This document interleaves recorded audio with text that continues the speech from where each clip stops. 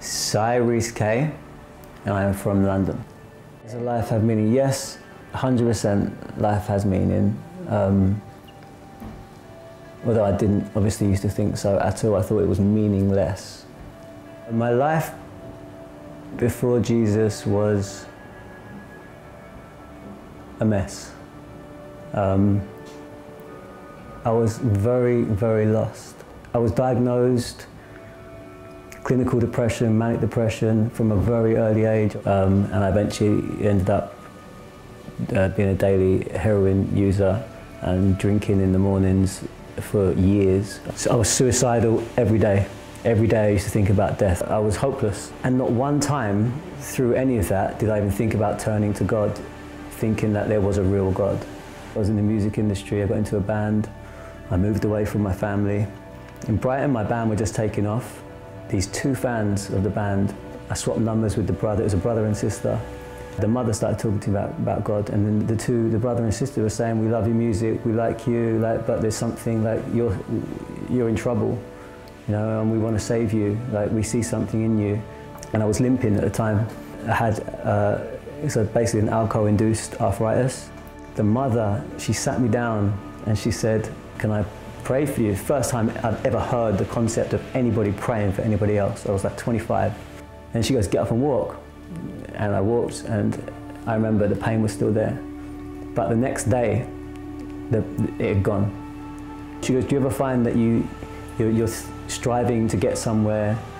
You can only go so far in life without Jesus. And I'll never forget her saying that to me. When I was 26. I was locked up in a mental institution. So one night, I remember like looking at, like realizing I'm a mental patient. Really, when the thoughts of like, I could do it now, I could just wipe myself off the earth. And I prayed for the first time in my entire life, if you are real, you have to do something about it, because I cannot take this anymore. The second I put my hands down, the phone in my room rang. The second, it was the front desk, and they said they have a Mrs. Yaboa on the phone for you. I don't remember it, but I must have emailed Jake, my friend, her son, the brother. So the phone rings and it's her. We've just found out, Jake just told us where you were, I've just got hold of you, I'm in church, I'm with my gospel choir, I'm with my whole congregation, and we're all praying for you right now.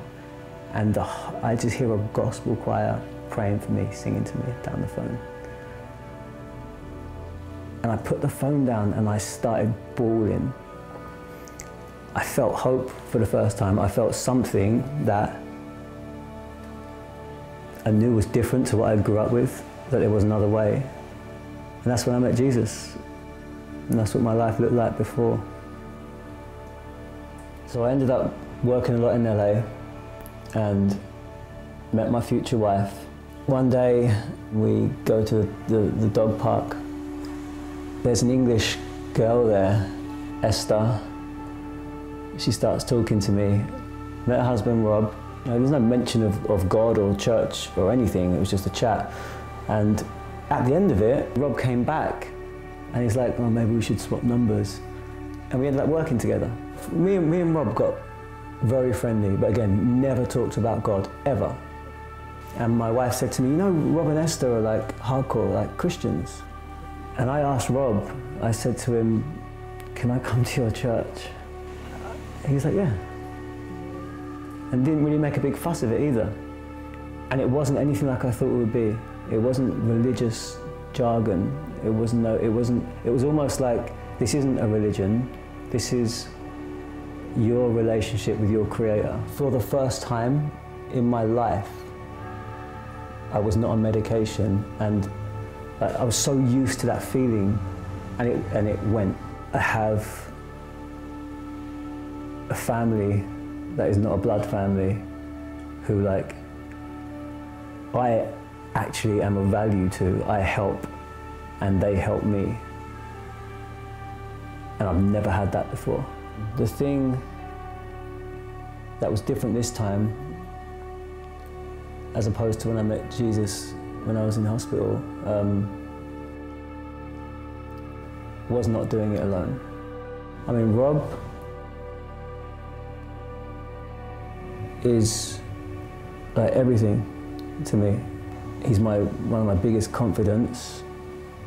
We tell each other everything. Like, he's going to be my brother